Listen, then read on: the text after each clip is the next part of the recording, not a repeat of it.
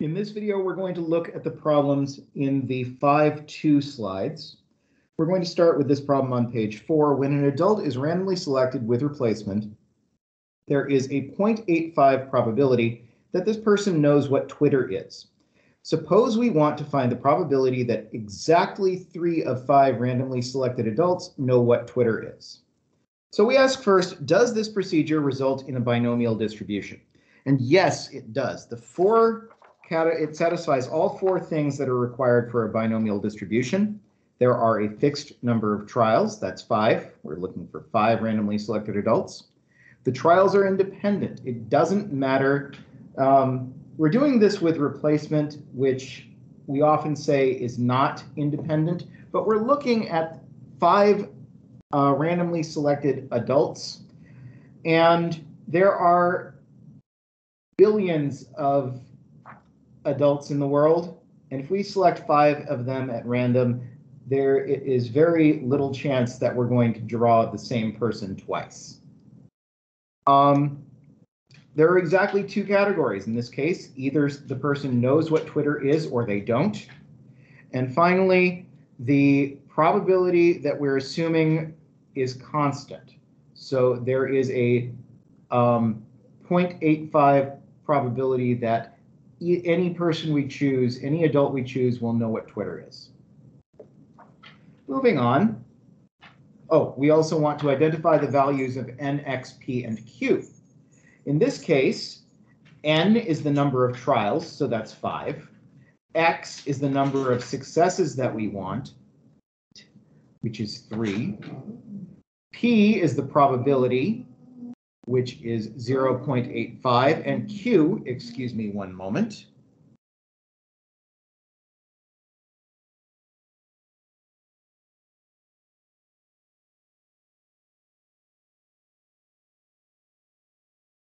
And Q is 1 minus P, which is 0.15. All right, moving on to the next problem. The next problem is the same problem. Now we're going to actually calculate this. So let's go over to our slides. Not our slides, but my clipboard here. And we are going to fill in this equation. We've got P of 3 is equal to 5 factorial over 5 minus 3 factorial times 3 factorial times 0.85 cubed times 0.15 to the 5 minus 3. Okay, well, 5 factorial over 5 minus 3 factorial times 3 factorial, that's just 10. I'm just going to give you that one, times 0.85 cubed times 0.15 squared. Now, I'm not going to do that calculation by hand. Whenever I'm supposed to do something like this, I never want to do it by hand. So I'm going to go over to a good graphing calculator, or well, it is a graphing calculator. We're going to a good online graphing calculator, and I'm on the wrong page, but it's right here. And we will just plug in that information that we just had. The reason we're using a graphing calculator here is that later we're going to need to do some sums, and the graphing calculator at desmos.com can do sums, but the scientific calculator, for whatever reason, cannot. So this was 10 times 0.85 cubed times 0.15 squared. And of course, now it doesn't want to do that. Oh, that's good. I put a comma in there. That's period, though. There we go. So the probability we get is about 0.138. Okay, this will bring us to the last problem we've got here. And here that is, based on a poll, 60% of adults believe in the devil. Assuming that we randomly select 5 adults. They say to use table A1 to find the probabilities. I don't have access to table A1 online, and I'm pretty annoyed about that. They don't actually put that in the book, but they will give you the information for that when you're asked to set these problems up in the system. Instead, we are going to look at how to do this using our we're going to look at how to do this using the formula.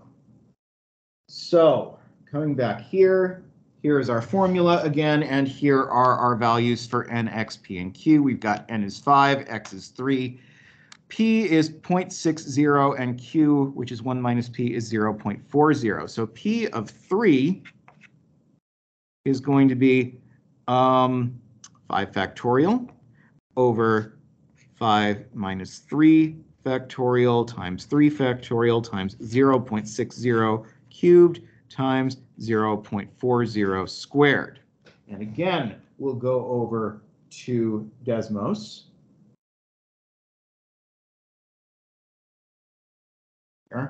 And okay, so again, that was that we had exactly the same choose function there. So we'll just change our probabilities here and we're all set.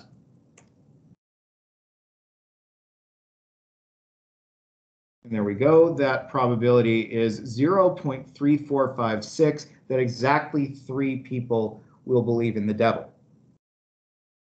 The other question we were given here is, what is the probability that the number of adults who believe in the devil is at least 2?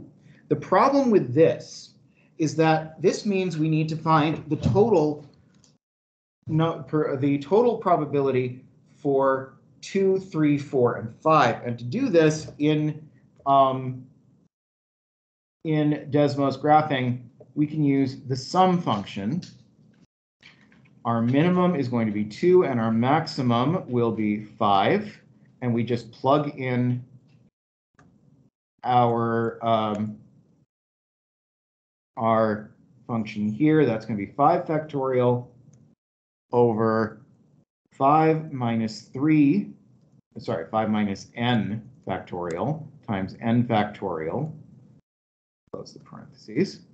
Actually, we don't want to close the parentheses yet. Times 0.60 to the n times 0.40 to the n minus x. And notice that the calculator automatically uses n for this. So despite the fact that we usually use n to be 5, we have to use it to be x here instead, for all of the values that this takes on. Right, and that gives us a value of 0.91296. So, better than 90% of people, better than 95%, excuse me. The probability that at least 2 people believe in the devil is better than 0.9. Okay, that is it for this video. If you have any questions, please get in touch.